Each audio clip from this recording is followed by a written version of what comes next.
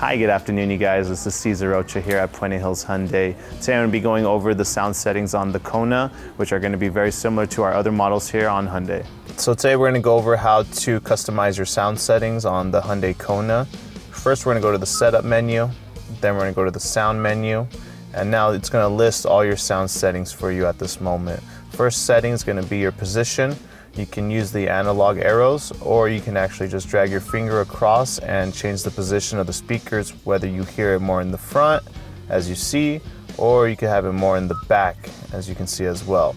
If you push the center here, it'll bring everything back to the default, and the volume will be distributed evenly between all the areas of the car. The next menu we're going to go to is volume. This one's very important because it'll show how loud some of the certain settings will be, as far as when you get a phone call, how loud the ringtone will be, when you're using the voice recognition, how loud it will be, and then just the general system prompts, the loudness of it. When you're connected to the Android Auto or the Apple CarPlay, you will also be able to customize the phone projection settings, which are very similar to the general, where you can customize how loud you want something to be when you're on that particular menu. Now, you can always get these back to default if you want to, or you can customize it by moving it up. And you have navigation, voice, ringtone, and everything else, just for all your phone settings there. The next one we're going to go to is the tone. This is where you're going to be able to customize your bass, your mid-range, and your treble. You're going to be using the arrows plus or minus to gain or to decrease the amount of the level you want to as well. Next one we're going to be going to is priority. So a cool feature that the Kona has at the moment is the proximity warning.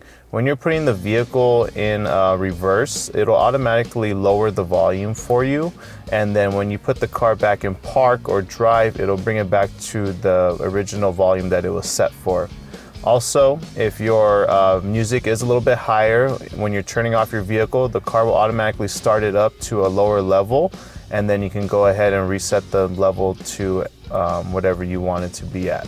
The last setting we're going to go through is the advanced settings here.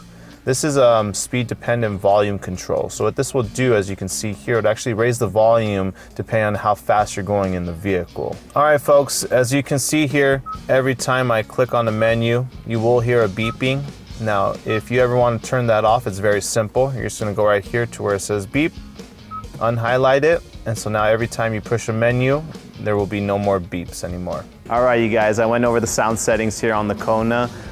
Please don't forget to subscribe, comment, and like, and share this video, and we'll see you next time here at Puente Hills Hyundai. Thank you.